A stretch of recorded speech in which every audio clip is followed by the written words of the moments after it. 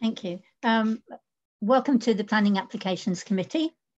Can I take apologies for absence? I don't believe there are any people absent, so I think that's quite clear. Declarations of pecuniary interest, are there any? If you could just shake your head. Thank you. Minutes of the previous meeting, can we agree those, please? Thank you. We're moving to the first item on the agenda, which is 2 Church Lane. This evening, because the public are not present, their submissions have been given to us in writing, and so objectors and applicants will have their views expressed by an officer prior to members discussing. Obviously, with our next meeting, the public will be taking part. So we're moving on to agenda item 5, which is 2 Church Lane. Presentation, please, Jonathan. Can I first draw members' attention to the supplementary agenda? You'll see on that there's there've been some minor amendments to the drawings, and then there's a table which relates to amenity space, which has been updated.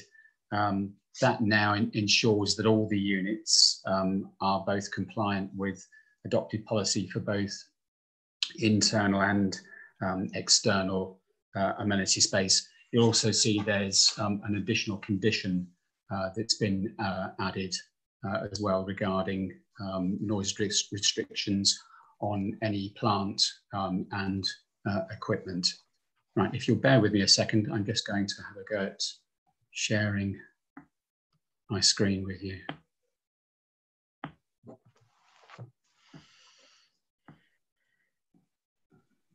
Right, if you will be fairly patient with me on this, my monitor's decided that it's going to display everything in landscape form rather than portrait form. But if I can just take you through some of the images that we've got here. The proposal is to demolish the existing former surgery building on Church Lane and erect a building comprising 8 flats arranged on 3 floors with the top floor within the roof. If I can direct members to looking at the officer's report, you'll see that the application site has been the subject of considerable planning history in recent years, with a number of schemes being refused and with appeals being dismissed. The scheme before you this evening has been the subject of considerable discussion between planning officers and the applicant, and the scheme before members this evening represents a further scaling back of proposals to those as originally submitted.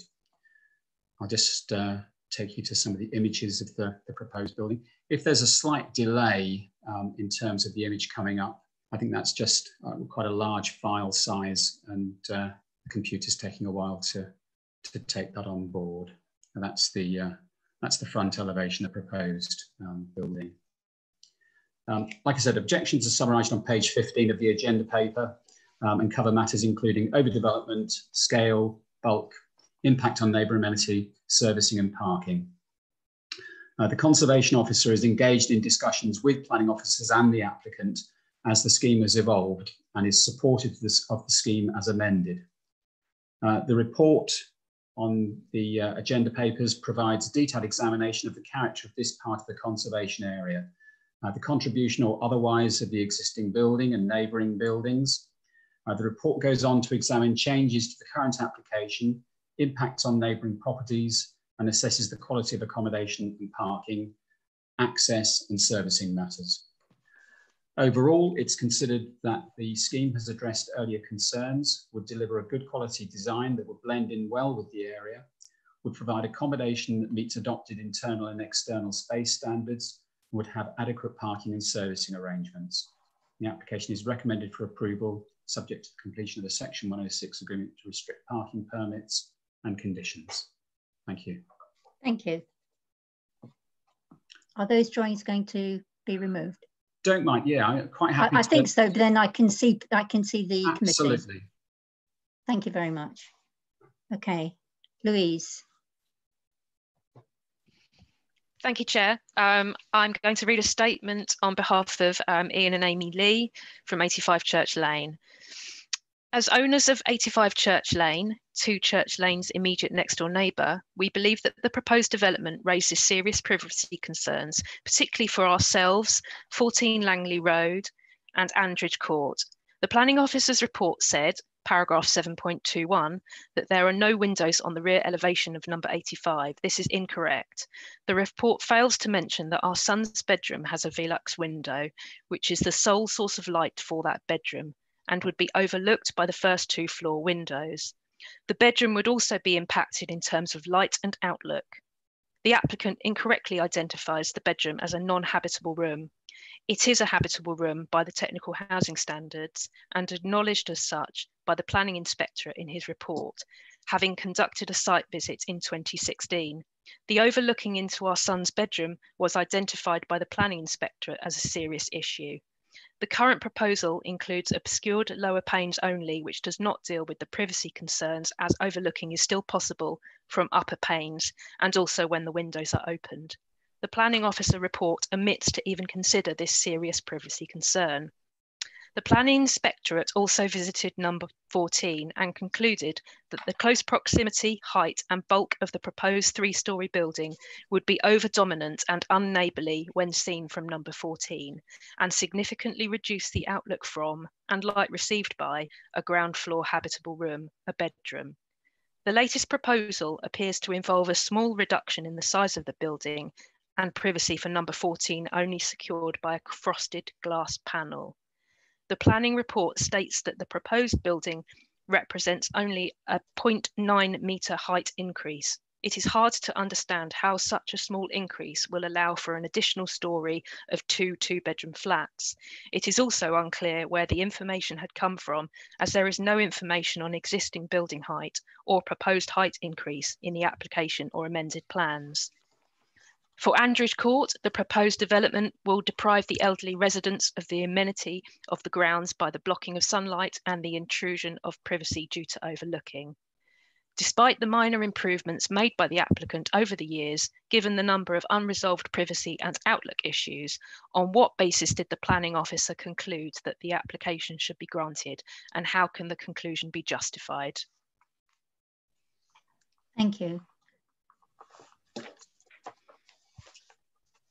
Does the agent, is there an agent's response to that? There is.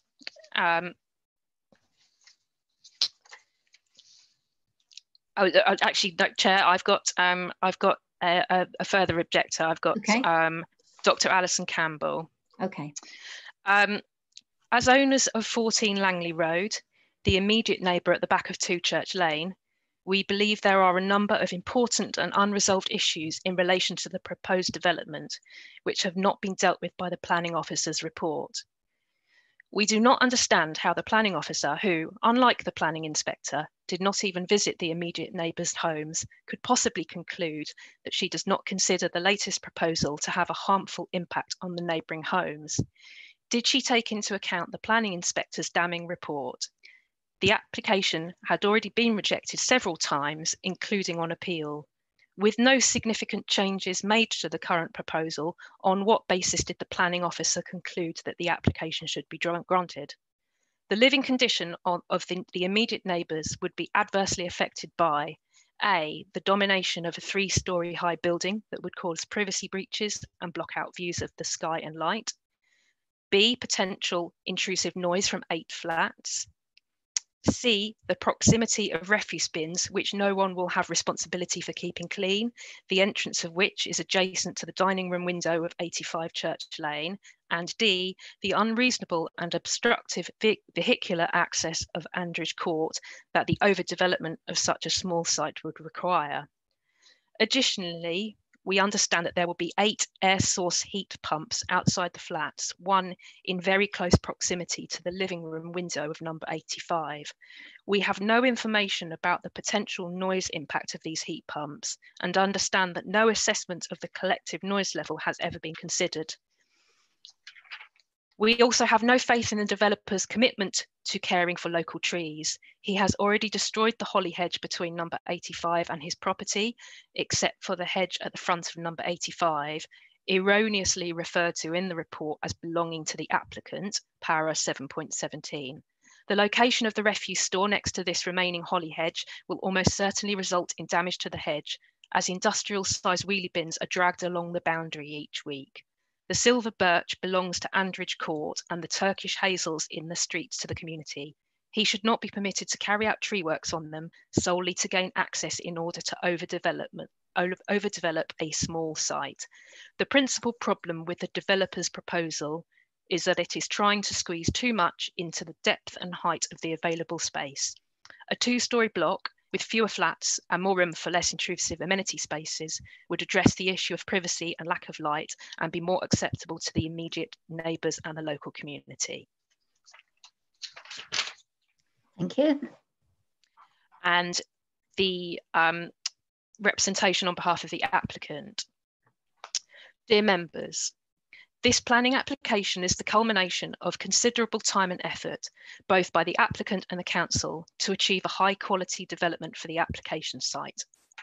In particular, we would like to thank Katarina Chung and Jonathan Lewis, as well as the Conservation Officer, Jill Tyndale, for their constructive input in seeking amendments to the initially submitted drawings, which itself followed lengthy pre-application discussions and development of the scheme through 2019.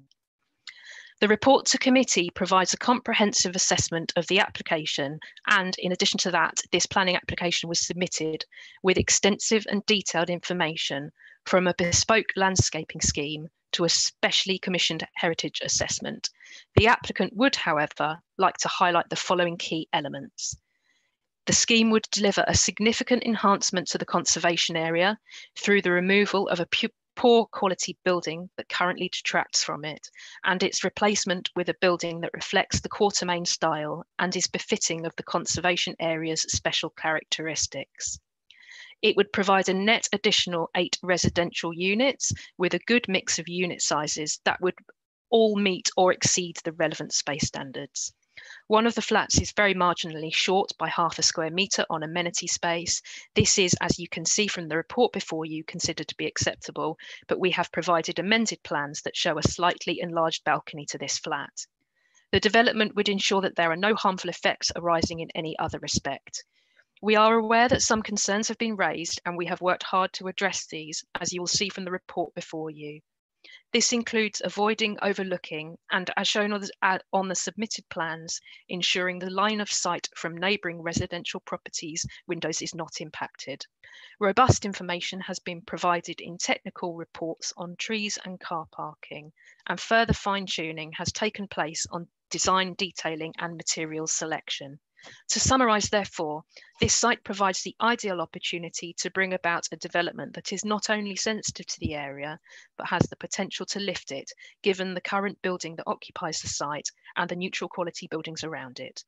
We look forward to you supporting the recommendation this evening and granting approval subject to the Section 106 agreement.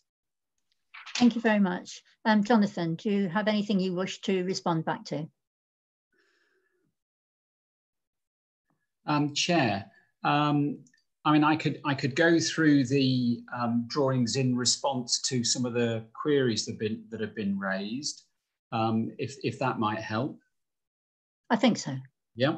Please. Okay.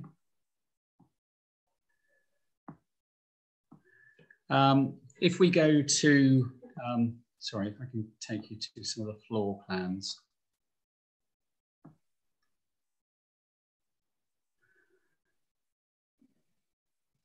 Okay, so if we look at the ground floor plan, we've got, in terms of screening between the two between the first objector's concerns and the property, we've got boundary wall fence here, and then mainly a blank wall, and then doors opening towards a fence there. So no real concerns in terms of impact on neighbour amenity. If we go up to the first floor, It's perhaps a little hard to see on the image, but the kitchen window where I'm circling the cursor here and the living room window where I'm circling the cursor there, the applicant's correct. You know, they have put in obscured glazing up to about 3/4 of the height of those windows, which is commonplace to ensure that you don't give rise to overlooking.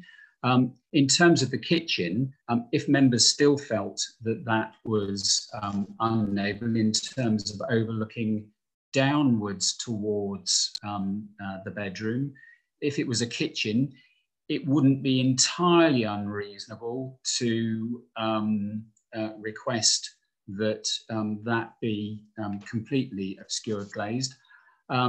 It might be a little disappointing if you were to do the same on the living dining room area, but what you can see from the plans is that it's a dual aspect room.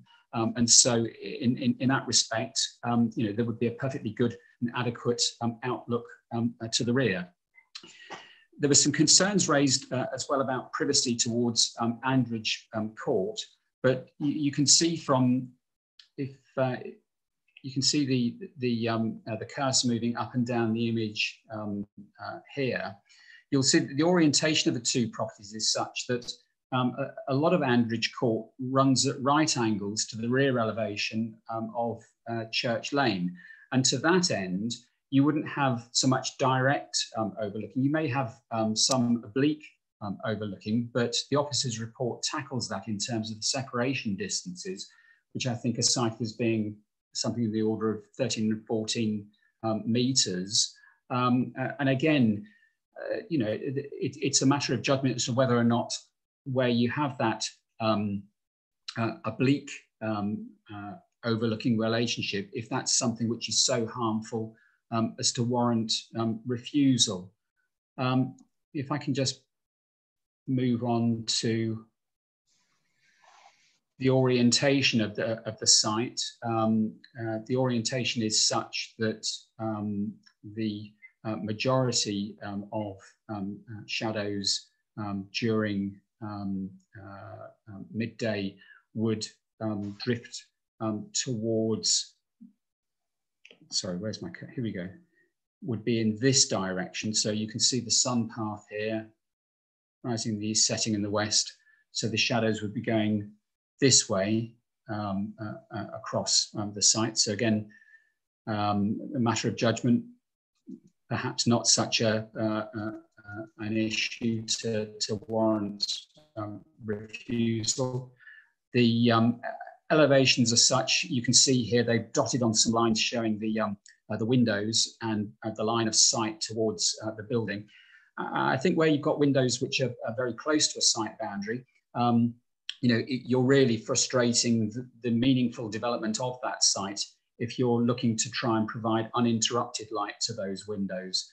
So you have got windows really close to the boundary here, but I think it would be unreasonable to say that a two-storey building with accommodation in the roof couldn't go on the site. And again, from the skylight in the first floor room here, again, I would suggest that you've got perfectly good light penetration into that room.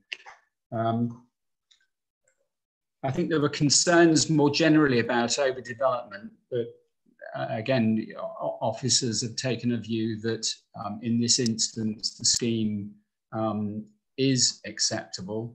If I can just move the cursor around, this was the area where the plans originally had sort of a feature at second floor level, a much more bold feature there, which officers felt was unduly bulky, and that's been scaled back, and we've now got this arrangement of tile-hung gable ends.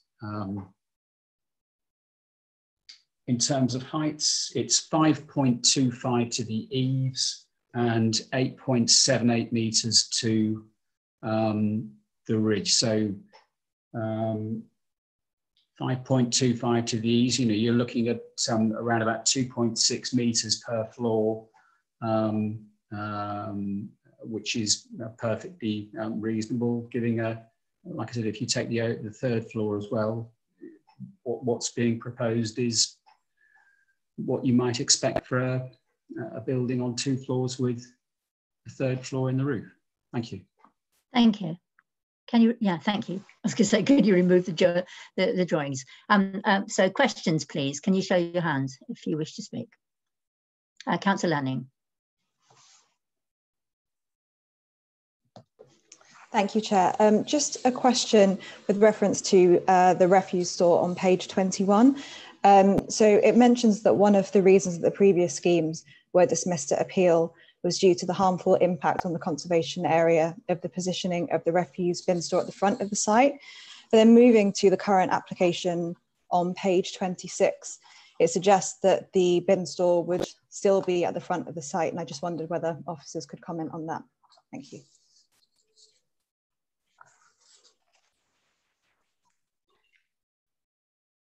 Chair, sorry, I've lost people.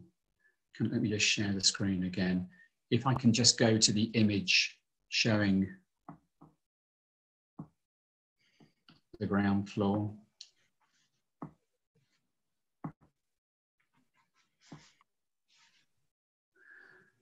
Yeah, for a development like this, we've got cycle parking here. We've tried to tuck the refuse around here. I think the applicant's trying to meet various challenges here, not least of which is you know, the increasing demand to provide cycle parking. And the need to provide adequate refuse arrangements as well. I don't think this is something on which you know, there's any hard and fast rule, and really it's something where, again, I think you know, it's without wanting to duck an answer, it's really over to members to decide whether or not they feel that because of the number of units, it's giving rise to other associated concerns, but officers are comfortable with the current arrangements. Thank you. Councillor Southgate. Yes, thank you, Chair. I've 3 points I'd like to raise which relate to representations we've received in the week. So I'll just list them briefly. From first flat 23 in Andridge Court, and just for clarification there as to whether the photograph we saw in fact is from a habitable room, and there also seems to be dispute as to whether it's obscure glazed or not.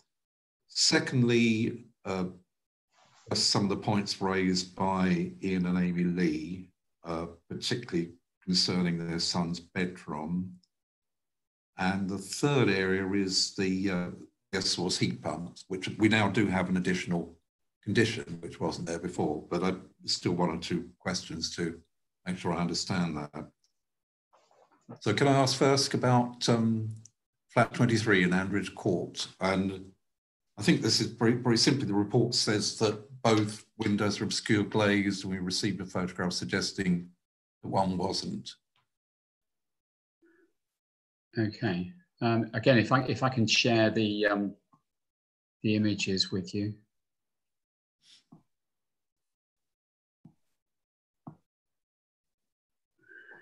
So if I work my way up through the building, we've got the first floor.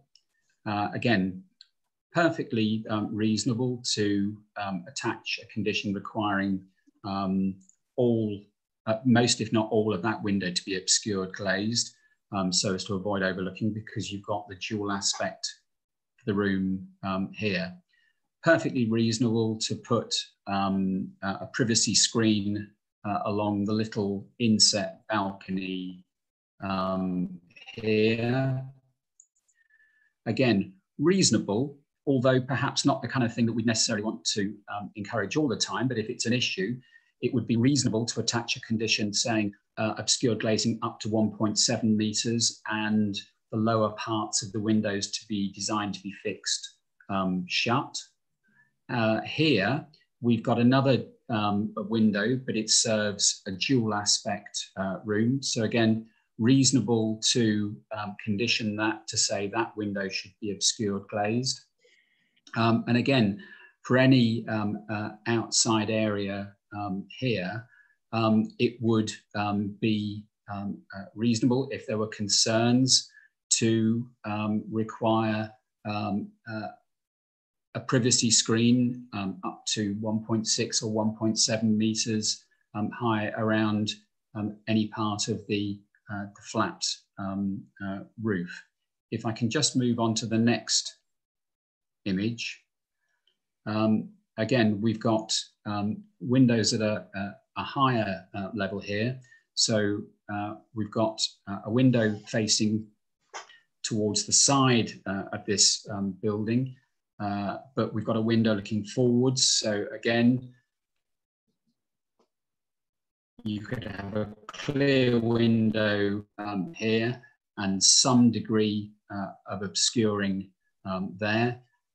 Not ideal, but it might be unreasonable to require some obscuring there. And then you've got a rear-facing window here, so reasonable to put privacy screens here. So I think as you work your way up through the building looking towards Andridge Court, each of the windows presents a challenge, but each of the windows does present an opportunity to attach proper planning conditions to overcome concerns.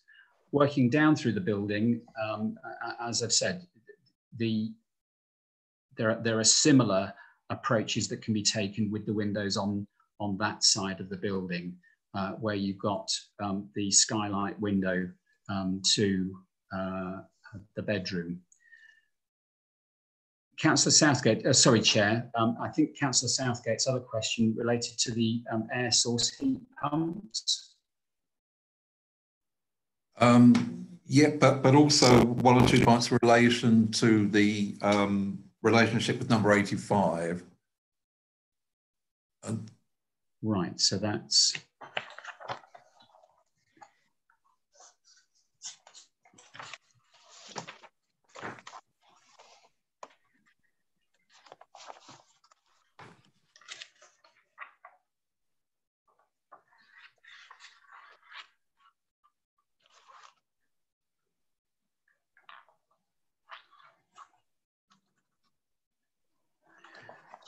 the relationship in terms of impact on privacy.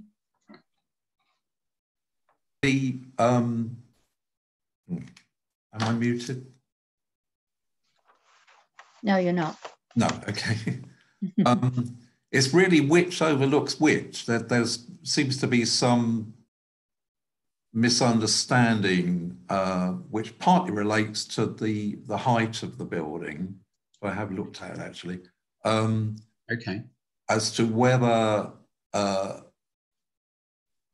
the development will look down on and into the son's bedroom. Yes. And in fact, when I checked this out, I find that the height of the existing building is 7.88 meters. So the differential is correct at 0.9 meters. So I think the perception that the old surgery is being replaced by a much larger and higher building is in fact not entirely correct. So that would deal with that aspect. But Chair, if I can just take the cursor, sorry, the mouse across the image here, you'll see that I've placed the cursor roughly where the head of the first floor windows will be. And if we take a line straight across to the roof slope, you'll see that that's slightly lower than the windows in that room. We've got the skylight shown roughly here. I mean, you know, the two windows will be in close proximity, but on the basis of the images before us, I would suggest that you're almost sort of looking slightly upwards towards that that window. I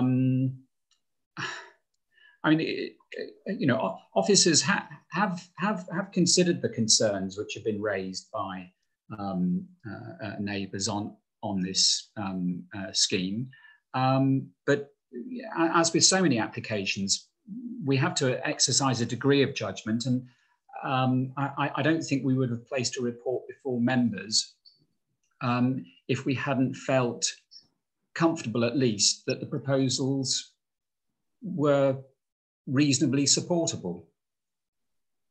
Okay, can I, just to check, you mentioned some obscure glazing up to a certain height. Is that what, 1.7 meters or? Chair, the General Permitted Development Order normally uses 1.7 meters above internal finished floor level as a benchmark. And if members felt that certain windows needed to be obscured in terms of the glazing, then that would form the basis of any condition that officers would attach in the event that permission was granted.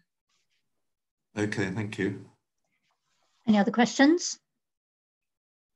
Councillor Makin. I've got two questions.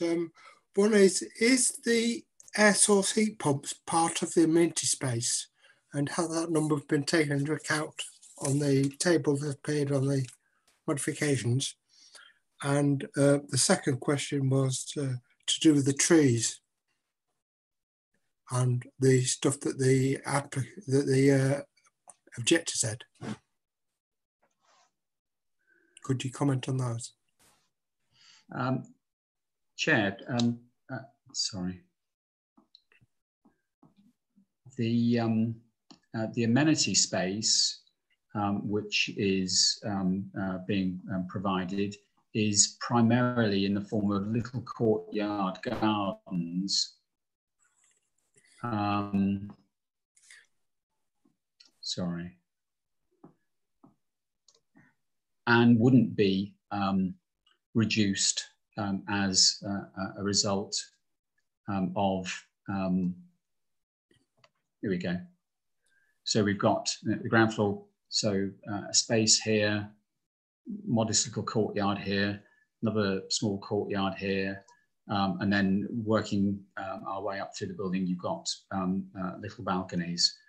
So no, that wouldn't be harmed. I'm afraid I'm not aware as to whether or not the applicant has in the past carried out any works that may have damaged trees. The proposals had previously included, I think, more parking spaces. So, you know, we are looking at something where we've tried to retain a degree of greenery across part of the frontage of the site, and by using the existing crossover, the existing trees should be capable of being retained. Thank you. Are there any other questions? Councillor Dean. Councillor Dean, can you unmute Councillor Dean, please? Hello. Just a straightforward question. At the back, where it looks like car parking spaces, what is that? Is that the amenity space? No. What is that? Sorry, Chair. If I can just again go to the images.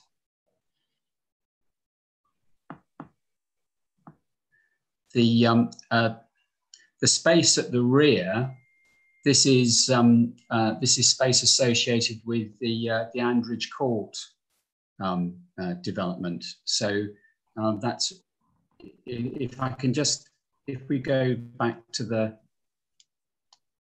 can you see the image that I'm circling here? Right. That's our application site. Okay. So you've got Andridge Court here, a driveway there, and then parking. So that's their space. That's okay. And one last question, Chair. When looking at the appeal, I couldn't really see much difference between the appeal and the new application. Could you just pinpoint what you saw as different between the two?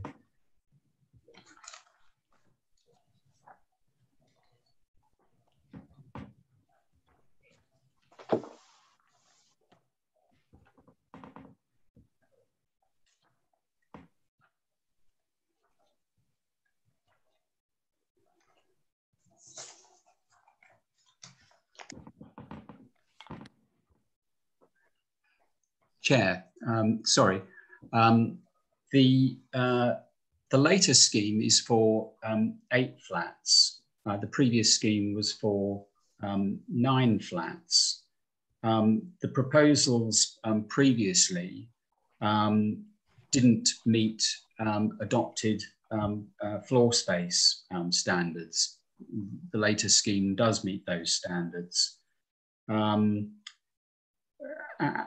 The proposals have addressed the concerns regarding the provision of cycle parking, but officers acknowledged that the presence of the cycle parking, given the layout, would involve a structure towards the front of the building. So that's the sort of the on balance aspect. So, you know, I think there are differences. Now, as I've said, the way the scheme's evolved, the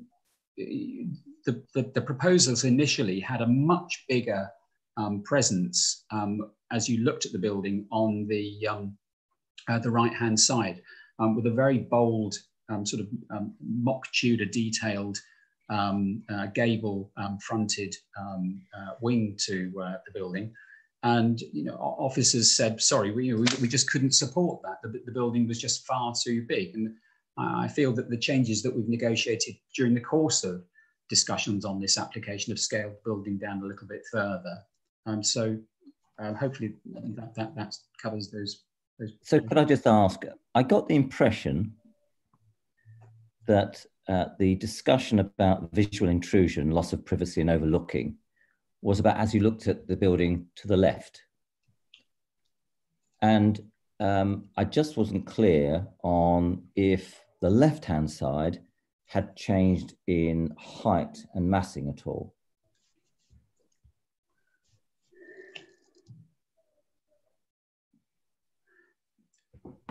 Chair, sorry, I'm moving my cursor around as if I'm trying to find the button on the lectern to press. Unfortunately, what I don't have are drawings showing the earlier proposals, and I'm not sure this evening that I've got the ability to draw those up and show you.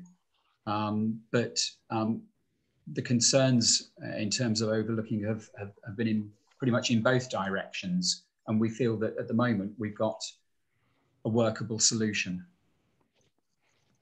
Okay, Councillor Najib, we've got 6 minutes before we're going to, well, 4 minutes actually, before we break for the clapping for the NHS. So would you like to put your question in, and we'll see whether we can accommodate anybody else before that? Yeah. Thank you, Chair. So a very quick question. On page 28, clause 9, the construction hours are 8 a.m. to 6 p.m. Monday to Friday. However, the government said that construction can go from 8 a.m. to 9 p.m. Monday to Saturday. So is this something you're going to change the conditions, or are you going to impose 8 to 6? Chair, I'm aware that this initiative has been mooted by the Housing Minister, but as planners, I think we have to stick to the rule of looking at each case on its merits. And while the redevelopment of perhaps a large edge of provincial town housing development, or perhaps a large inner city development, such as what you might find around Nine Elms, might be permitted to continue with construction work until 9. Those circumstances are going to be different compared to the very domestic scale and almost village-like environment of the Merton Park Conservation Area. And I think we have to exercise our own judgment in cases like this and say, well, we feel that in this instance, it's not appropriate to follow that approach. I think it has to be looking at each case and its circumstances. Thank you. Well, we've got 4 minutes. If there are any more questions, are there any more questions? I suggest perhaps we take the break now, because when we come back, we'll go into comments. Okay, please don't switch your screens off. No. Because if you do, we'll have to start all over again. So we'll be back here at 8:05. Thank you.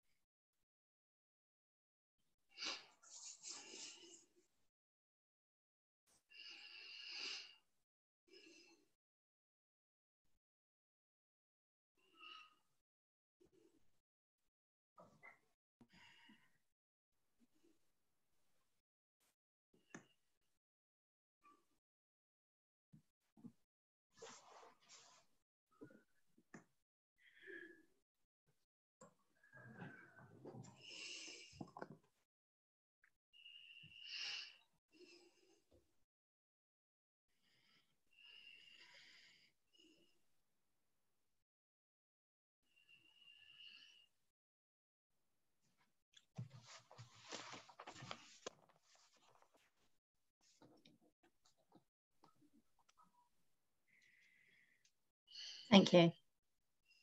Okay, I think we can resume. So we've, I don't know, we have any more further questions? We move on to comments, please. Councillor Southgate. Thank you, Chair. I think it's a pretty good scheme overall. There's really just a couple of rather finicky parts. One is to do with the refuse storage, which there have been objections from number 85. I think more that, as far as I can see, all those refuse bins are right by the outside the bedroom window of flat number 3. Is that right? Which doesn't seem ideal.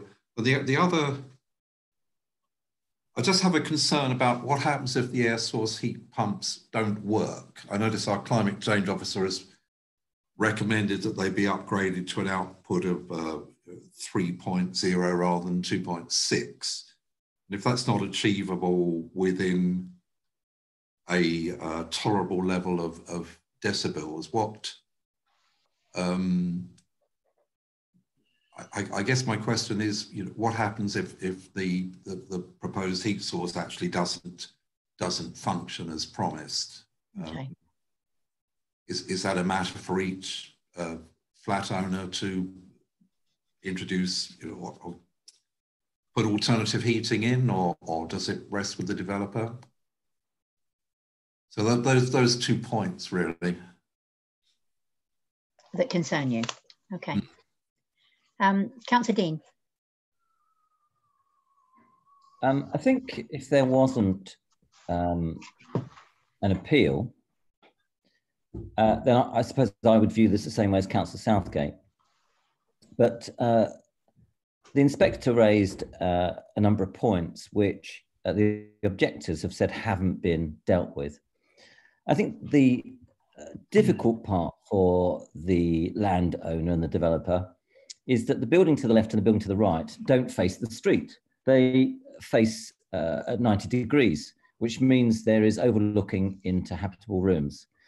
And I don't think that the initial application dealt with the fact that the 2 buildings were at a 90-degree angle. And I certainly don't think this application has changed anything. It is a difficult site. I assume the value of the site is based on the restrictions that it has. And I can't see how you could have a 3-story building next to one that's basically 1.5. It's 1 story and then a roof on one side, and the other one where everybody's looking in. So I just think that the appeal still stands, and the 3 issues really on why it was refused need to stand in that privacy and overlooking have not been dealt with. And it's for the applicant to decide how they're going to manage that. But at the moment, the current building is an odd shape because of the issues it would have caused for its neighbours. And this one needs to square that particular circle. So I would say that it should be rejected on that basis until they come back with something sensible for the neighbours. Okay, Councillor Henry. Hi, good afternoon, everyone again. I had visited the site a few days ago, and having seen what it is like now and what it will be like in the future with this building, I think it will make a great impact in developing the area. The other thing is, where I live at the end of terrace, and my house is opposite my neighbour's house or across from my neighbour's house. And, obviously bedrooms are there, we can see each other, but of course we respect each other's privacy. And I hope, people respect each other's privacy, because no matter what you do in life, there's always something going to obstruct someone. And if we keep refusing on grounds of these things, I don't think, we doing any good, because almost everywhere you go, there's always something that one may not like. But of course, we have to learn to understand that we have to respect each other by protecting ourselves and themselves. Thank you. Thank you. Councillor Dean, did you want to move a recommendation? I'd like to hear if there are other opinions. I mean, if they are all one way, then I won't. I mean, certainly, I don't think visual intrusion, loss of privacy, and overlooking has been changed, and I would reject it on that basis. Okay. All right. Councillor McGrath. Thank you. I walk past this site almost every day, and I think they've done a really good job of designing something that fits in pretty well. So I would like to certainly vote in favour of it. And I just wanted to know whether we could add a condition about a Swift box to the conditions, please. Okay. Councillor Ward.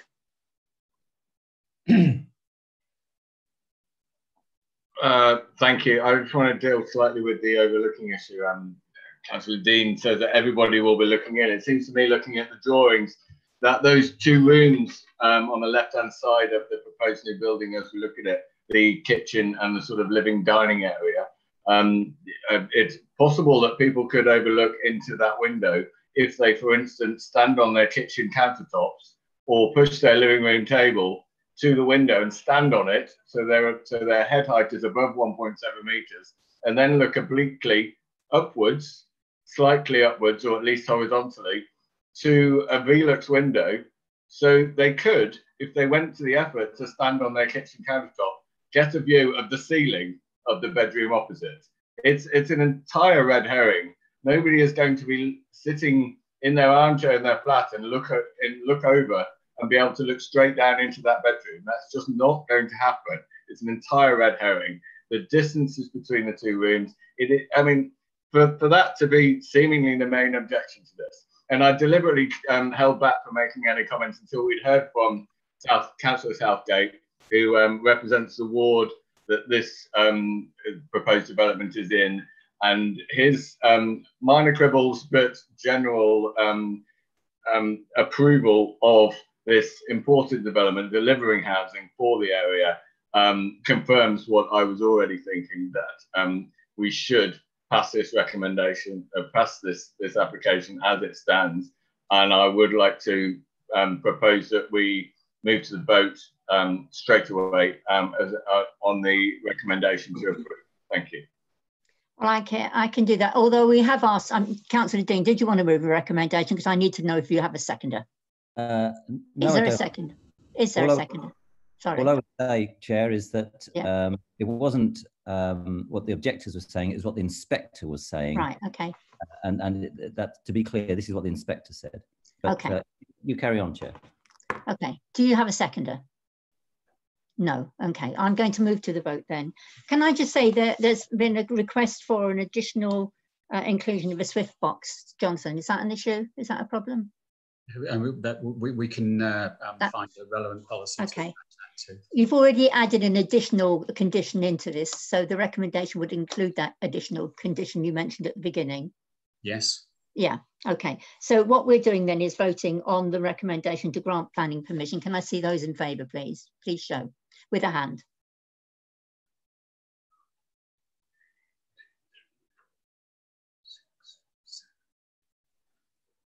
Okay. Those against? And those not voting? So I would say the recommendation is approved. We now move on to agenda item 6, which is the All England Lawn Tennis and Croquet Club application.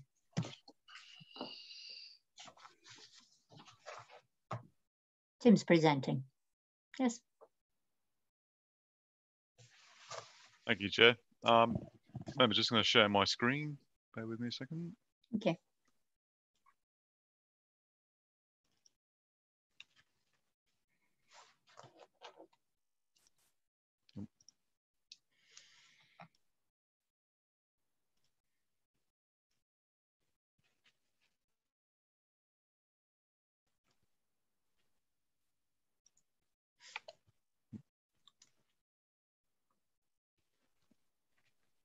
Hopefully that's worked, Chair. Has that worked?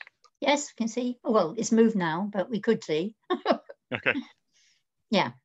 It's okay. Yeah. Members, so the The application site is located on the east side of Somerset Road and forms part of the wider Allingham Tennis Club grounds. The site specifically relates to the entrance gate 20 and the associated area to the southeast, which is accessed via gate 16. This is a close-up of the existing site plan. So currently there's gate 16 here and gate 20 here. Gate 16 provides access to what's currently known as the broadcast yard, where before the championships, broadcast lorries would park and stay there for the duration of the championships.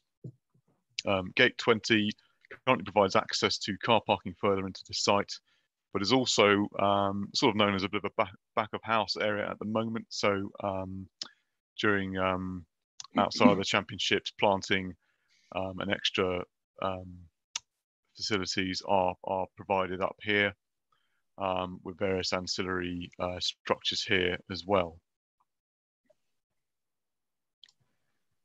This is a proposed floor plan. This is a proposed ground floor plan, the proposed media building. The ground floor will comprise a number of small rooms which would be used really for interview rooms and the like with the media. Proposal would also adjoin and function with the existing broadcast centre, which currently at ground floor level is in dark grey at the bottom and to the right hand side. And those existing broadcast centre rooms currently overlook tennis courts, which are on lower level. Proposed site plan. So looking at, this is essentially first floor level for the proposed media pavilion building. There'll be more internal rooms and circulation space, and largely leading to a main new press conference centre for the club. The existing one is currently under the Millennium building within the basement. This will be provided a new one. A technical services building is also proposed, which is there. That will provide extra IT support and also the facility for the Hawkeye facility to go in there as well. That is replacing some existing cabins, which are also IT support, but this would essentially be a permanent upgrade. Further to the north, so the proposal includes a repositioning of gate 20 further north by 15 metres and a new alignment of the internal access road. A new area would be formed, which is here, and that would accommodate the broadcast media lorries, which used to park over here, would now park here during the championships. Outside of the championships, this is essentially fenced off with access gates, and this would become the storage area for tree and plant nursery. So outside of the championships, landscaping facilities would be stored here. Also, 3 permanent security buildings are proposed. The largest in the far east part of the site here, one here, and another one, sorry, further over here.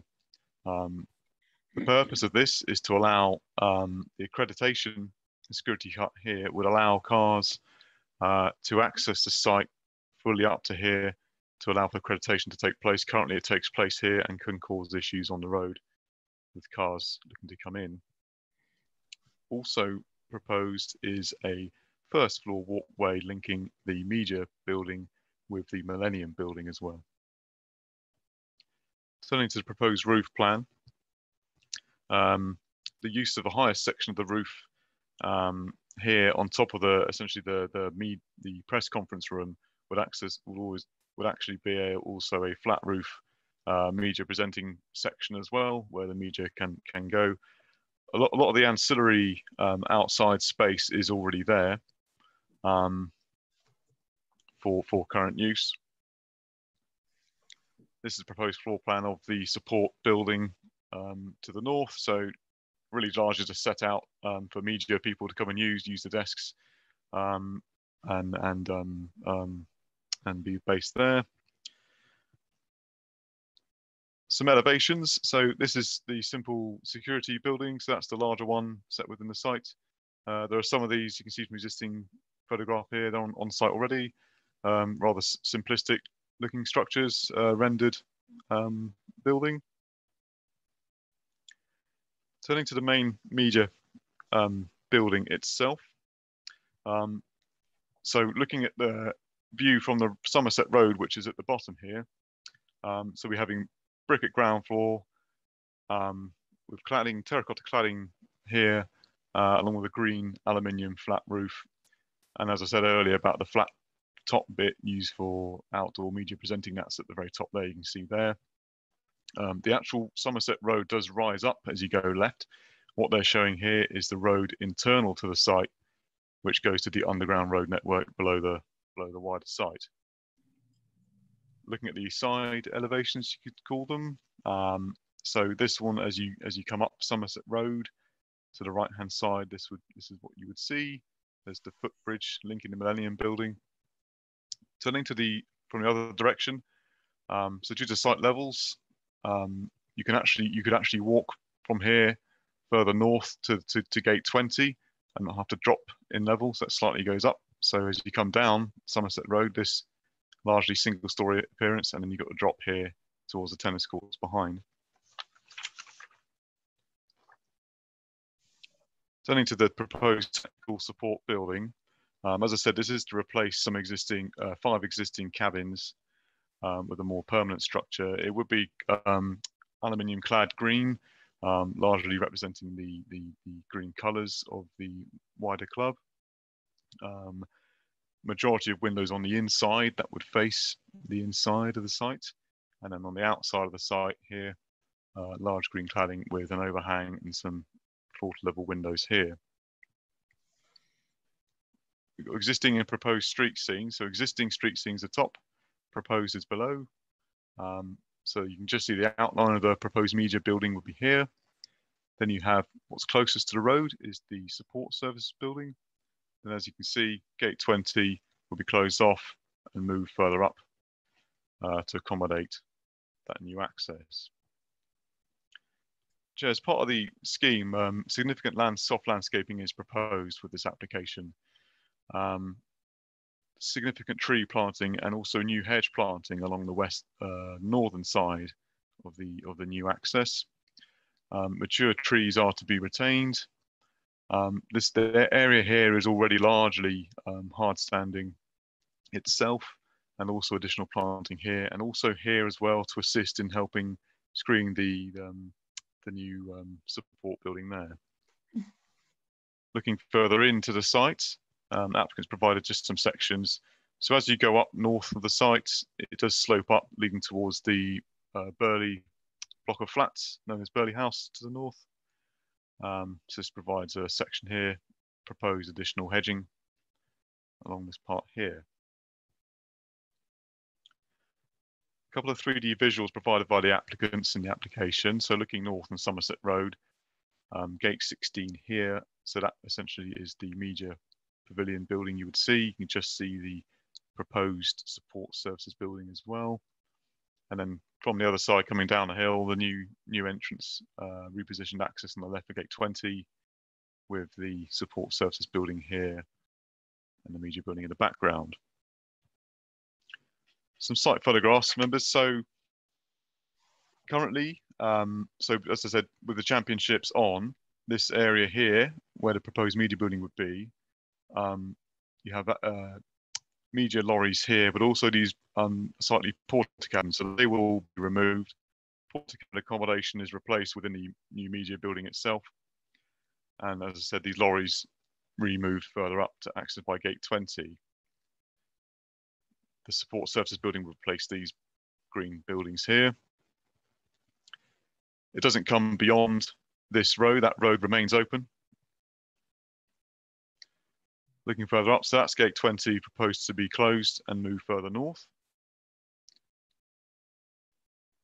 And there, as you can see, sort of mishmash of temporary structures. Currently this area, the proposal, in our opinion, would clean up this area of the site, make it more appealing and visually better. Looking the other way, Newstead Way, which is a Resley Road opposite the media building site entrance. Pictures on the site. So as you can see, there's some existing media lorries there parked up. So this is a site where the media building would be. those green cabins will be removed and replaced. Slight pictures on the site looking up towards the northern bank. So as I said, the site does slope upwards. So the residential flats to the north are on higher ground, as you can see here. So neighbouring properties there. Proposal does obviously move the new access road closer, but significant planting is proposed. For concerned members' attention now to the modification sheet. You'll note in the officer report we have a response now from our climate change officer, along with the additions to the climate change section within the report. And that's for members to note the additional conditions and informative recommended. So overall, Chair, proposal will provide an enhanced facility for the Aldingham Club. Provision of the media building will be well sited within the site, will be sited over an area which has little visual merit to the surroundings currently. The reposition of Gate 20 is considered acceptable and high in terms of highway safety, and along with soft landscaping proposed to provide an enhanced appearance for this particular area of the site. Proposals are considered to be well accommodated on the site without causing harm to the surrounding area or neighbouring amenities. Thank you, Chair. Thank you. Can you remove the screen? Thank you very much. Is it going?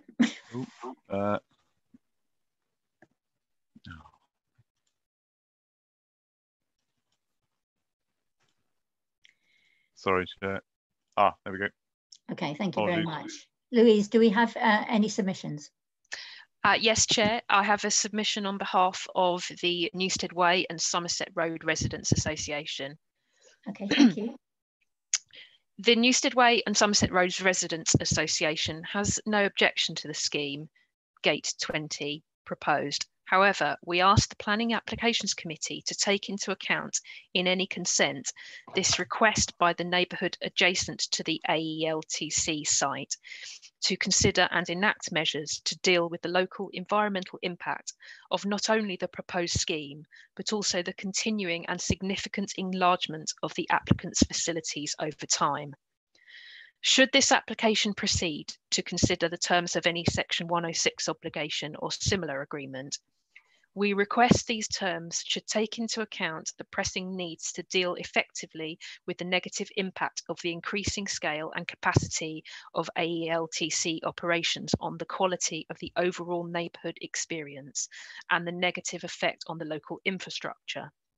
The AELTC site is bounded on one side by Somerset Road, a significant extent of which is unadopted, formerly of private status, and associated residents are responsible for its maintenance and safety.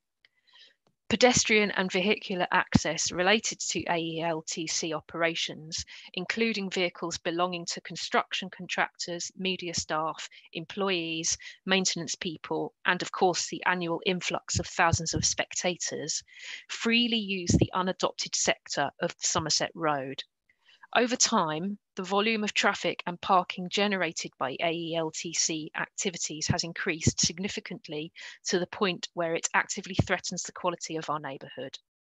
This situation leads us to request that the Section 106 obligation or other agreement associated with any consent for this application includes a requirement for the AELTC to become responsible for road and pavement maintenance, a significant extension of parking controls, insurance provision to indemnify residents, and signage to inform users of the private status of that part of Somerset Road, and an enforced 20-mile-per-hour speed limit. Thank you for considering this request. Thank you. Are there any objections? No, that was the only representation, and I have a response on behalf of the applicant. Please. Good evening, Chair, councillors, ladies and gentlemen. On behalf of the AELTC, I would like to thank you for this opportunity to make the following statement in support of our planning application, which proposes important works to improve our media and broadcast facilities and to improve the access to, function of, and visual attractiveness of our Gate 20 area off Somerset Road, and to acknowledge and respond to the concerns raised by the neighbours in the objections submitted to date. A key element of this is how we upgrade our 20-year-old broadcast facilities to both meet the ever-evolving requirements of our broadcast and media partners for the next 20 years and reduce the impact that the current management of access to these facilities has on our local residents. The planning application covers 3 interconnected projects which will enable us to meet that challenge. These include a new media pavilion building as an extension to our existing broadcast centre and including a new main interview room. Proposals to reorganise and improve our operation around Gate 20 in order to improve access from Somerset Road. The area around the gate is currently used for storage and the corralling of broadcasting vehicles and cabins during the championships. In its place, year-round, we will create a plant nursery with the ability to provide a dedicated area for broadcast vehicles during the championships period. A proposal to replace the temporary porter cabins by Gate 16 with a purpose-built technical services room to house our championships IT services, including Hawkeye. Before submission of this planning application, we undertook 2 public exhibitions to present our proposals to the local community. The feedback received has been influential in enabling us to co-create and reshape the approach taken. And while we are aware that some concerns remain, I would like to respond specifically to the comments in the committee report. I can confirm that the proposals will not increase the amount of traffic using Gate 20.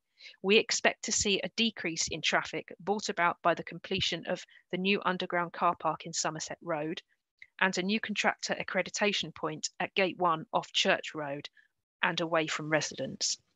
The improved Gate 20 access point has been explicitly designed to reduce the likelihood of vehicles queuing on Somerset Road. We are strengthening and improving the landscaping and planting along the boundary with our neighbours. The new accreditation building proposed at Gate 20 will be used primarily during the championships and only by broadcasters and media and those parking in Car Park 4. We have already submitted a construction management plan and will continue to develop this when a contractor is appointed. We are also committed to working with the council to agree an approach that reflects best working practices. We always seek to coordinate construction activity between all our projects on the site. We will liaise with our neighbours throughout the entire construction programme, and our AELTC estates team will always be contactable to answer any questions. In conclusion, this application would not only enable us to deliver a cutting-edge broadcast and media operation, it will deliver some significant improvements around Gate 20 for our neighbours. Thank you again for this opportunity to address you this evening, and I hope you are able to support these important proposals. Thank you. Tim, would you like to comment on the Section 106 request? Yes, Chair. So with Section 106 agreement, it has to be directly related to the development to make it acceptable. I think one of the key things with this application is it is an application for a new media-specific building and some works to alter an existing access way, but it's not going to increase. It's not going to be a direct increase in traffic generation per se. It would move simply the access from the lorry from one to a different gate. So in terms of road maintenance, I understand there is a private road section of Somerset Road to the north. With regards to the maintenance of that would essentially be a matter that the council could not get involved with under Section 106 agreement, as it's a private road. With regards to the remainder of the road, as I said, with the proposal before us, although there's naturally disruption with construction traffic, as obviously there has been with the construction of the indoor courts on the opposite side. It poses difficulties that we could impose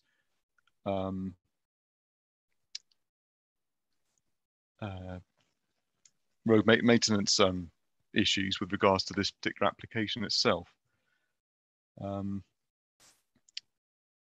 we do have obviously the 106 agreement recommended for the actual direct works itself, i.e. the new access and the double yellow lines. But officers' advice is that we could not impose a Section 106 agreement with regards to the environmental impact per se, okay. as proposed by the residents. Thank you. Councillor Najib, you're going to be leaving in a few minutes. Do you want to say what you're going to say? Because I don't think you're going to be able to vote on this application anyway. Yes, thank you, Chair. I was actually involved with some meetings between the residents and the All England before it came to the planning officers. So with that, I don't think I can vote. Thank you. Okay. Councillor Najib will be leaving the meeting at 9:45. Will you be returning to it? Hopefully in about 15-20 minutes after 15-20 minutes, okay. That's because of fasting, Ramadan fasting. Thank you. Questions, please. Do we have any questions? Councillor Henry. Thank you, Chair. Regarding the car park, space for parking, I realized from your report that there may be less parking space. Are there any facility make for more parking space, or where there will be any access for more parking?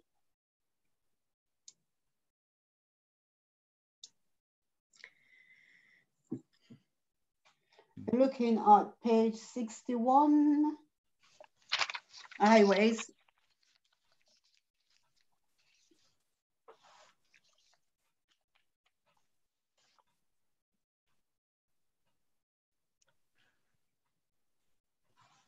So the proposed reduced the amount of car parking. Chair, so in terms of car parking itself, it doesn't. Sorry, bear with me. Can you see my screen? Sorry. Yes, I can. Yeah. It doesn't essentially change the setup in terms of car parking itself. So there is no formal car parking at the moment in this particular area. This access road leads down to a large car park and other areas within the main grounds of the site, of the wider site. But the proposal doesn't include any of those car parking areas down there. What the proposal does is it removes this this yard here, which is used for broadcast lorries during the championships, and it replaces that with a media building, and that area is replaced here in the new proposals. So this area is specifically designed to allow for those broadcast lorries to come and park here, as opposed to parking here during the championships. In terms of car parking itself, is not impacted on this.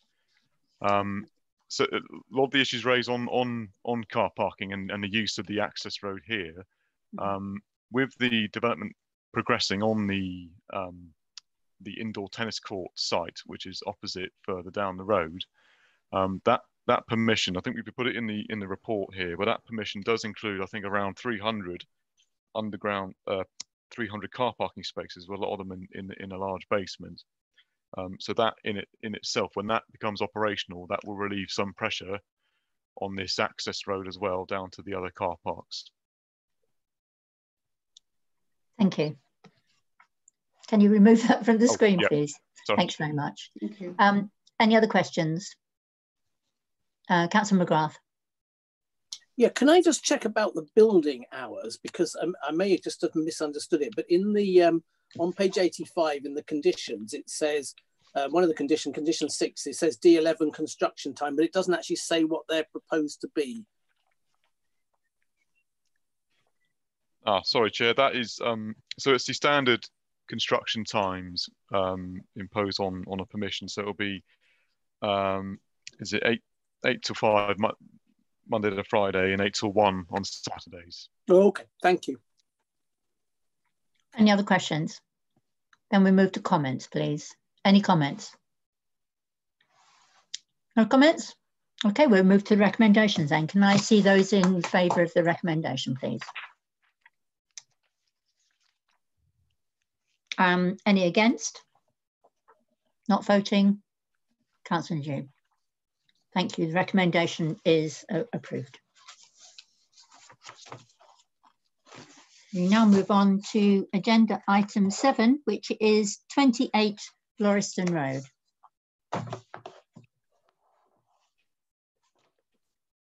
Thank you, Chair. I'll just bring up the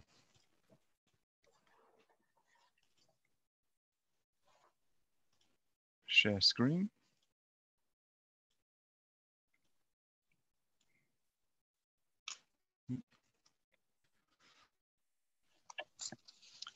Members, the application site is outlined here in red on north side of Lauriston Road. It comprises a detached 2-storey dwelling house, and it is within the Wimbledon West conservation area. Surroundings is residential. Here's an outline of aerial view. This is the proposed block plan. The proposal itself is to replace the existing dwelling on site with a new dwelling. The new dwelling would be essentially single-storey accommodation throughout, with a basement in the centre of the building. It has been designed to be in staggered single-storey height, as they're called, pavilions within the officer's report. Lower one at the front, tallest one in the middle, and it staggers back as you go back through the site. With vehicle parking proposed off Wilberforce Way here. The plan's gone a bit wide, but this is the proposed ground floor plan,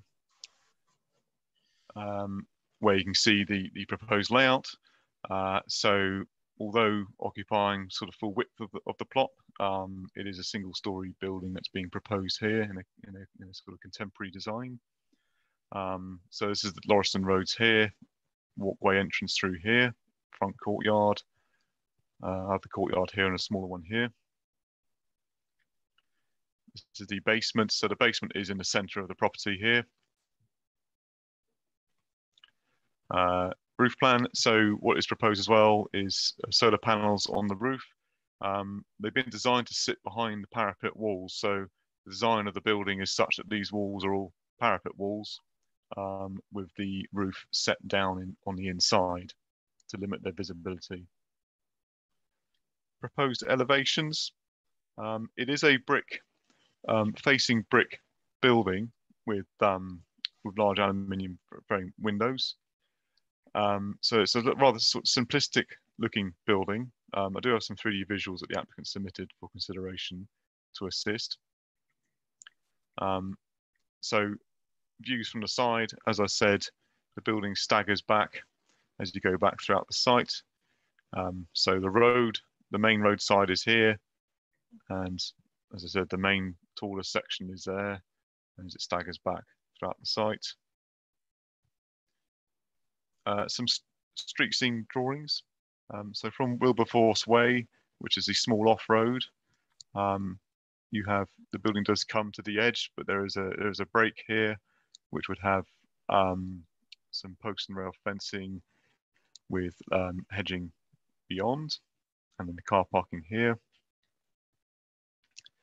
This is the other side. This building here is actually a neighbour's outbuilding, and this is the main road here. So the view from the front, this is the front elevation here. 2-metre high wall proposed at the front with access, pedestrian access. On my site photographs, there are some high walls of the street I can show you. And at the back here is looking rear from Wilberforce Way. Just some section drawings to show, really just showing the basement really and the height of the building. And again, landscaping proposed. So full landscaping is proposed. We have some tree planting proposed in the front and also at the back. You'll note within the report that a number of trees are to be removed. In consultation with the tree officer, there is a tree here which was originally to be removed and has to be retained and is subject to tree preservation order. So some 3D visuals submitted with the application to assist. This is from Wilberforce Way. So you can see, as I said, sort of simplistic looking facing brick building. That's the design approach. There's the car parking there. And then from the front in the road here. So as I said, the main section of the building is the tallest, is set in the middle. So it has that staggered look about it. Lots of tall buildings in the surrounding area are very tall traditional buildings, which I can show in the site pictures.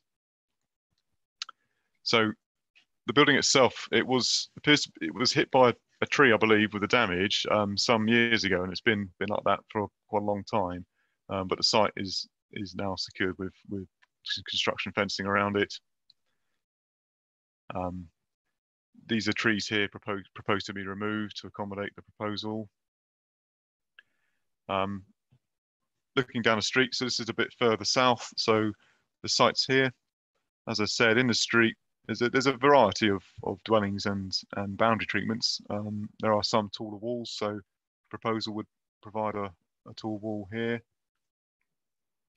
Opposite the site are Grade 2 listed buildings, which are these two.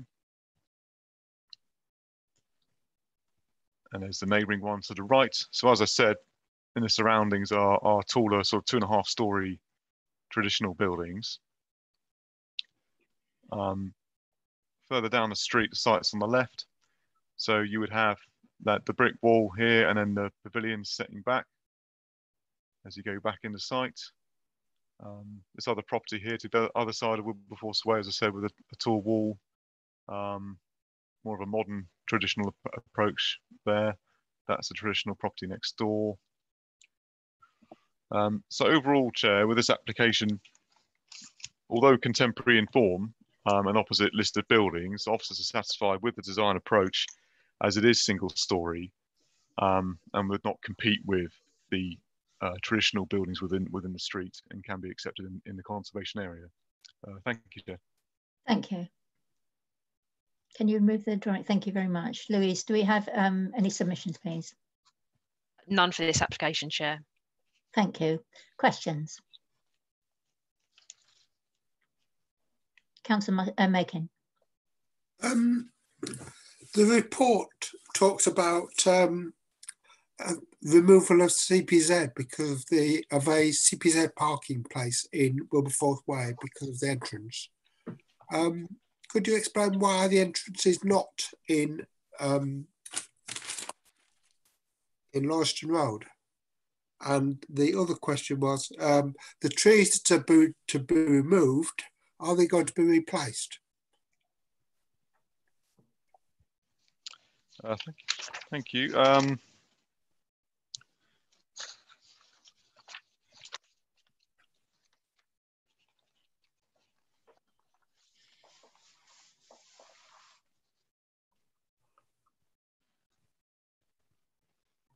With regards to the trees, so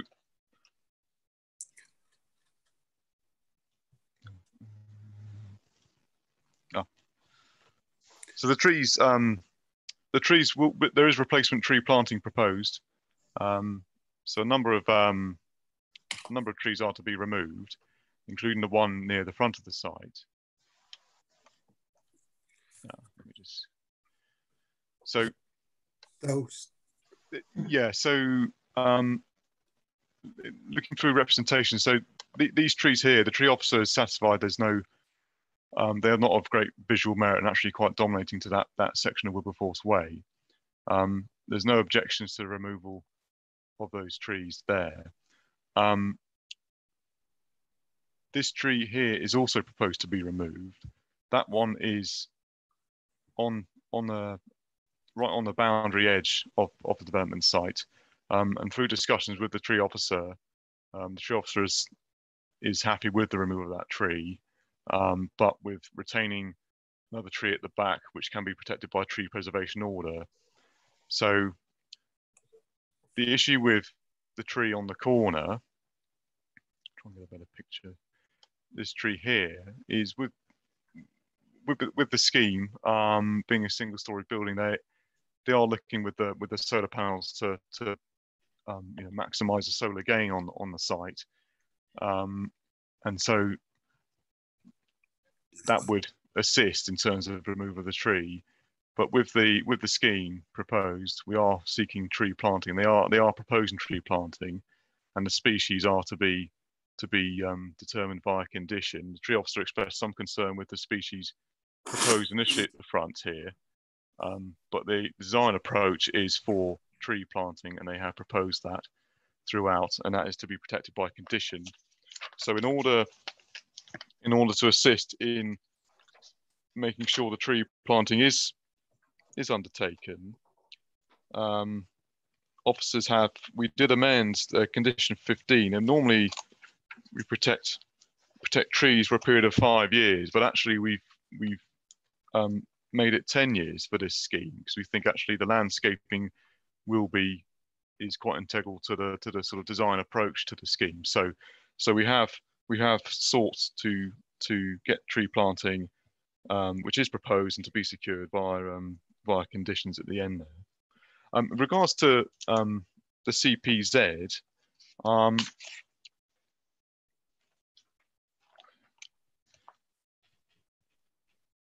not aware if, because in the committee report, I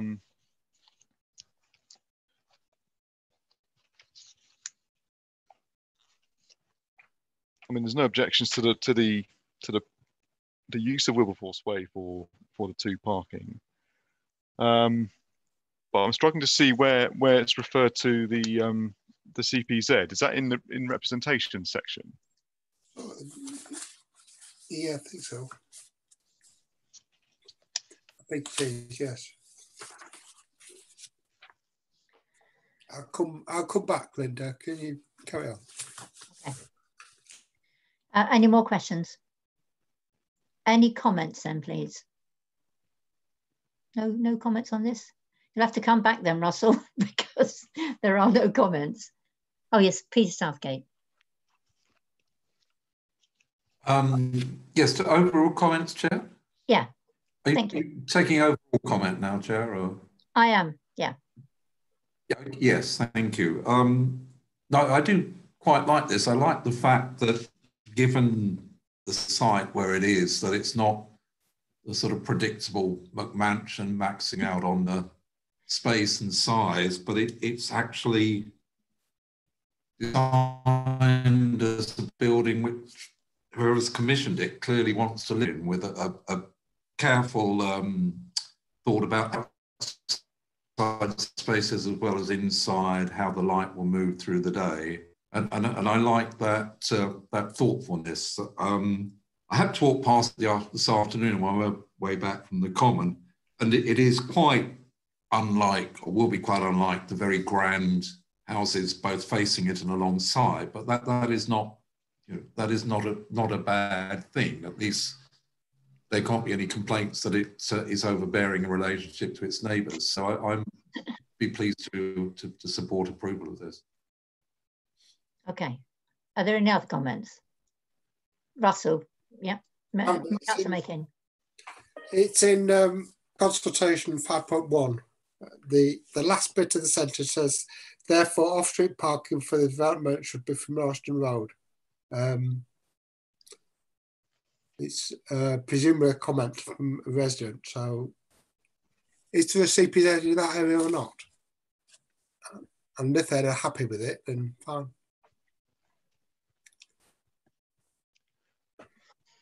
I'm not aware if it's a CPZ in that area. I mean, Wilberforce Way is a very quiet, small road, where the majority of people do have off-street parking. So I think the balance is with a loss of a very small bit here, which is just outside this the application site, rather than affecting someone else's property. I think a balance has to be drawn here with it might well lose a space here, but it is one in a row where lots of people have off-street parking. So that's the view. I mean, the scheme seeks to make best use of the front space here for garden. Hence, we're just punching through with pedestrian access. So that's been the design approach. So we felt we couldn't object to that. No, fine. Thank you. Would you mind remove? Thank you very much. Okay, so no more comments. Can we move to the recommendation, please? Can I see those in favour?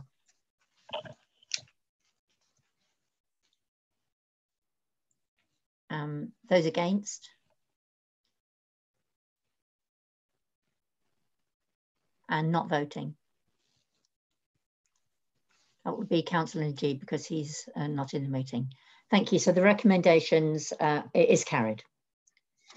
We now move to agenda item 8, which is 87 Robinson Road, please.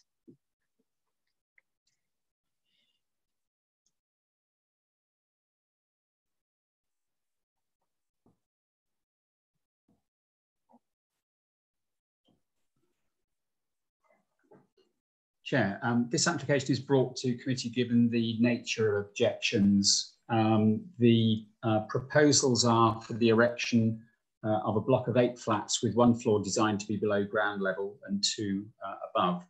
The site is currently occupied by a detached dwelling, which the cursor is circling there, and a store or garage building. The application site comprises a background plot on Robinson Road with an access way between 85 there and 89 Robinson Road. Members will see that there's been recent planning history on the site. The scheme for a full 3-storey block comprising 9 flats being refused and subsequently dismissed on appeal. The latest scheme, which I'll take you for some of the images, probably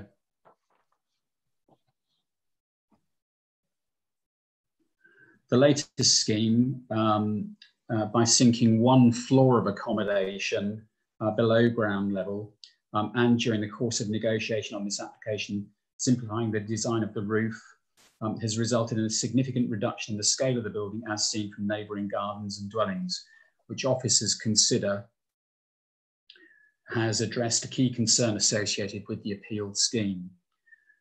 Creating basement level accommodation created new challenges in terms of flood risk, and discussion with the designers brought forward a revised internal layout. Sorry, I'm going too far forward. Sorry about that.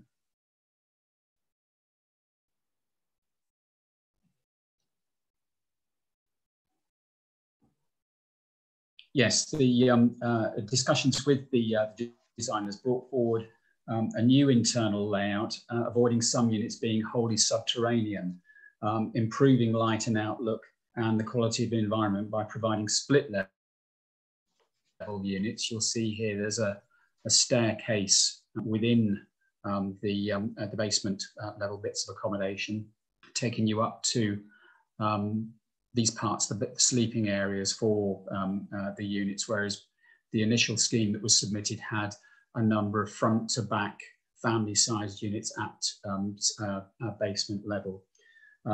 So the proposals have avoided some of the units being wholly subterranean, improving light and outlook and the quality of the environment. A small part of the site is in an area at greater risk from flooding, and that's just this little corner over here. Notwithstanding the applicant's designs, which seek to address any potential for flooding within the units by introducing external retaining walls to enclose patios, so the retaining walls will be around here. The quality of accommodation is further improved by now removing sleeping accommodation at ground level. The reduction in parking provides more space for cycle parking and refuse. If I could take you to the very tiny image there, I'm sorry. Providing more space for cycle parking and refuse. The applicant has drafted an undertaking to make the scheme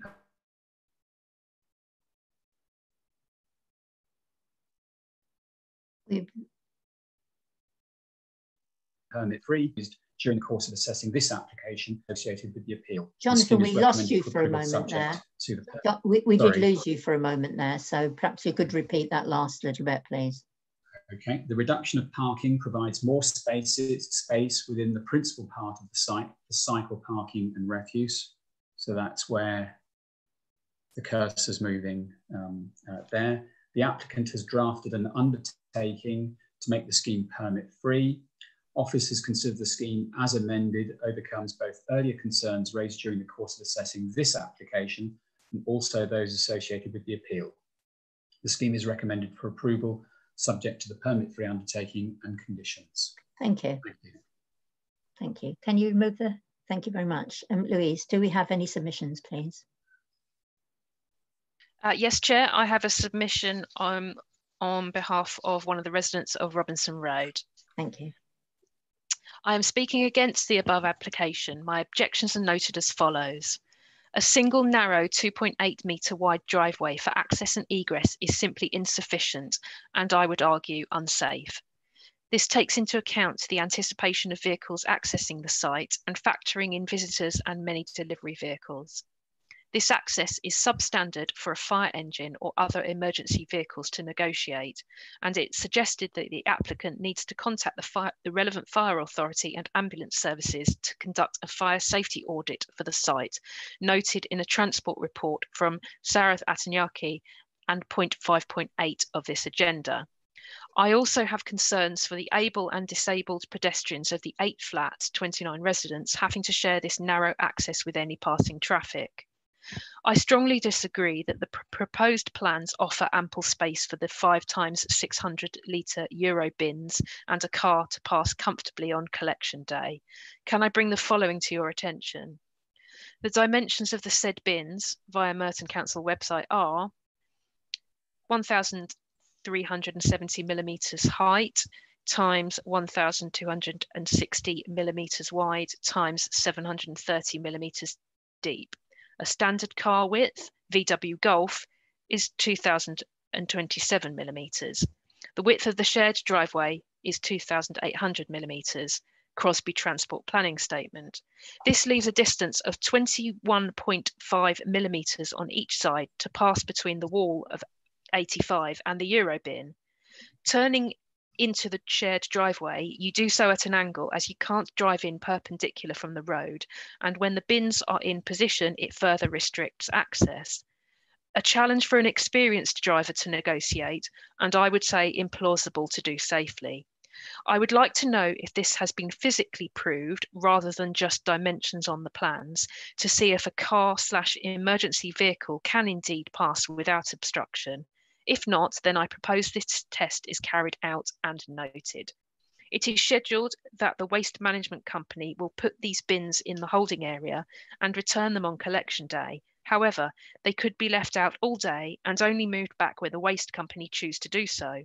Potentially, these bins will not be positioned back neatly in their holding area after emptying.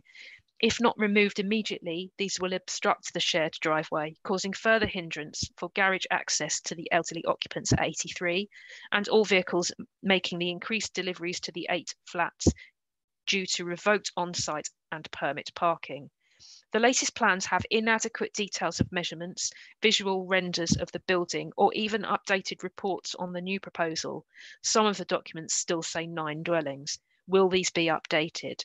In conclusion, I'd be grateful if the Council would take my objections into consideration, including access for construction vehicles when deciding this application. Thank you. And do we have a response to that? We do, Chair.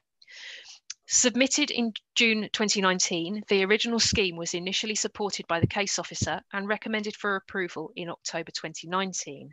However, following a dismissed appeal decision from a previously submitted scheme on the site, the Council asked the applicant to re-look at the proposal in terms of design, bulk, daylighting and flood risk. At this point, the applicant employed a new architect, and after an initial meeting at the Council offices with Planning Officer Peter Miles and Flood Officer Tom Sly on the 25th of November, and then a subsequent follow-up meeting at the council offices on the 2nd of December with the team leader, Jonathan Lewis, a scheme was worked up between the architect and the planning officers that the council found acceptable and have now recommended for approval. The main alterations include the size, mass and bulk from the initial scheme has been reduced with the removal of the large pitched roof, and the number of proposed units reduced from 9 to 8. The internal configuration of the flats was also redesigned to the planning officer's approval so that the 3-bedroom family units at ground and basement level had greater levels of daylight and sunlight. The planning officers were happy with layout and sunlight daylight levels to all other flats, and that all flats have had access to outside amenity space. Windows have been reduced in size on the front elevation facing Robinson Road, and all bedrooms are now at the front of the property, which will be used less regularly than the main daytime activity rooms, kitchen, dining, reception, that look out over the railway tracks. The building has also been designed with a more contemporary feel, with good brickwork detailing incorporated into the design. The design was worked up with the planning officers through both meetings, and the final design has been agreed and approved by the planning officers. For refuse collection, a Section 106 legal agreement has been signed off with the local planning department that the management company of the building will employ subcontractors to put out and remove bins at the end of the driveway on collection day, common practice for this type of flatted development throughout London. A further Section 106 agreement has been signed off so that none of the flats will be provided parking permits. So parking on Robinson Road will not be impacted by the development. 3 parking spaces have been provided in front of the property for the family units. 18 secure cycle parking spaces have also been provided. Located 5 minutes from Colliers Wood and Tooting Broadway Tube, the site is in a highly sustainable location. The building will also benefit from a higher fire hydrant installed, thus eliminating the need for fire appliance access to the building. The building will also have sprinkler systems installed. In the Emerging London Plan Policy H1 states, boroughs should optimise the potential for housing delivery on all sites, whilst Policy H2 states, councils should proactively support small site development to significantly increase the contribution that small sites make towards housing delivery. Councils should support small, medium house builders. This current design has been evolved following close consultation with the planning department to ensure that all concerns on design, mass and daylighting were addressed. And in doing so, the scheme has been recommended for approval by the officers. Thank you, Chair. Thank you. Jonathan, do you want to comment on the access? Yes. Yes, sorry, if I can just say, if I can draw members' attention on the matter of fire safety, you'll see condition 15 on page 156. So we're saying no dwelling should be occupied until the applicant has provided, sorry, it says application, should read applicant, until the applicant has provided written confirmation as to the installation of a fire hydrant or otherwise agreed fire management and safety plan, and that such measures have been agreed by the London Fire Brigade. This condition is very similar to one which we used on a backland development for some bungalows on, I think it was Leafield Road, at the March meeting of the Planning Applications Committee. So we acknowledge that it's an issue that needs to have a technical solution, but we consider that providing a solution is feasible, and the condition drives the applicant towards that outcome. In terms of management concerns for refuse, yes, the applicant's right. We have raised this as a concern, but the transport officer has also looked at the scheme, and for the moment we're content to work with the applicant on the basis that they will have a management arrangement in place. It's a particularly long driveway in this instance. No matter how much we change the design of the scheme, that driveway is going to remain the same length. So working on the basis that we can't alter the dimensions or the length of the driveway, it's really striking a balance in terms of what we consider to be the appropriate amount of development which can be facilitated on the site.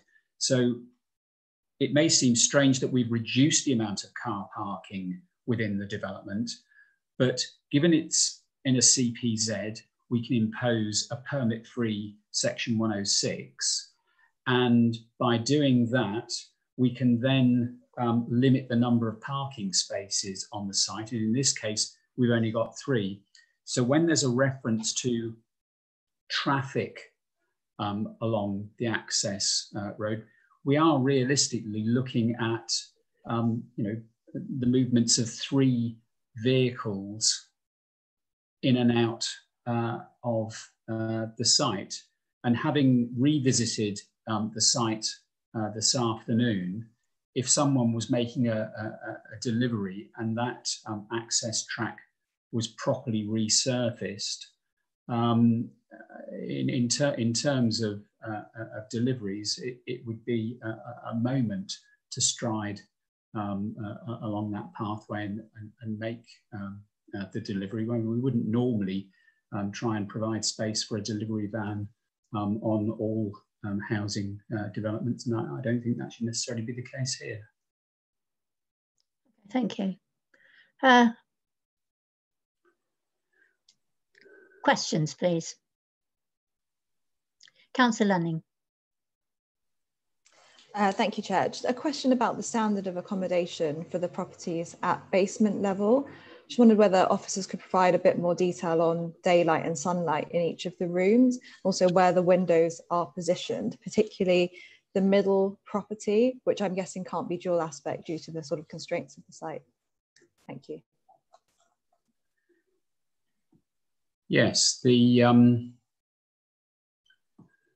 scheme that was submitted initially as part of this application had, if I can just go back to the floor plans. The plans as originally submitted had units with both living rooms and bedrooms at basement level. So some of the basement windows had a very poor light penetration because they were pretty much in this hatched area here, which has now been removed. So what we've now got are rooms, and you can see here what they've done is that they've introduced windows to the back of the living space. And we've also got generous windows looking out into the patio areas. So we have got, if you look then at the cross section of the site. Whoops, sorry. You have got windows which are about here. And okay, they will be looking up and over that retaining wall. Now, again, it may not be ideal, but this was the approach that planners took here. What we'd said was that we had no issue with providing accommodation on 3 floors, but probably a much more pleasant arrangement for future occupants would be if, rather than having a family-sized unit running front to back, but all at lower ground level, if you had part of the accommodation at lower ground level, and then you had the bedrooms, again, with a much better and lighter outlook. So you've got windows effectively all at ground level here, with perfectly good light penetration. The overall environment of these units would be that much more pleasant. I mean, you're right. the unit in the middle isn't dual aspect, but if you're going to develop a site of this size, I mean, we're looking at 8 units. It becomes increasingly challenging to make a meaningful development with a nice centrally placed door, a balanced elevation at the front, dual aspect units on each corner, split level units on each corner. I say inevitably, unless we were to look at what I would suggest would be oversized units, one of the units is going to end up being single aspect.